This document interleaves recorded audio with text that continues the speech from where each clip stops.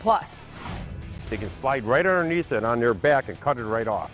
caught in the middle of a crime, a man attempting to steal a catalytic converter gets away empty-handed.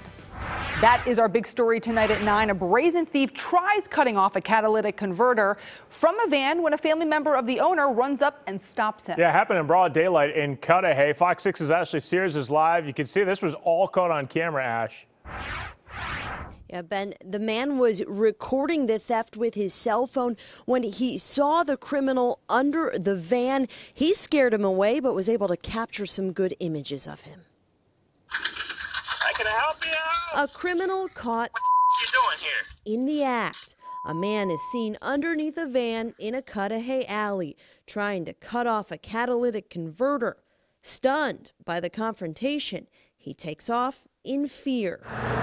The encounter capturing a disturbing trend in catalytic converter thefts. And usually they get the ones that are close to the ground. Larry Rowell owns Hart Auto on Milwaukee's northwest side.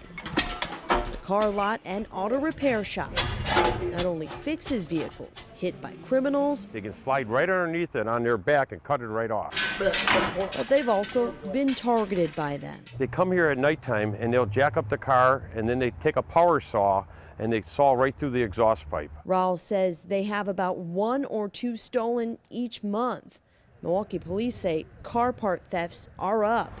So far in 2021, there have been 322 reported, compared to 295 last year. It's left Rowell frustrated and more alert. Oh yeah, you get mad. Others are left to do what they can to make sure the criminals get caught. Can I help you out? At last check, the man captured on camera has not been caught. If you recognize him, give Cudahy police a call. Reporting live in Milwaukee County, Ashley Sears, Fox 6 News. They at least saved that one. All right, Ashley, hopefully somebody knows something. Thank you.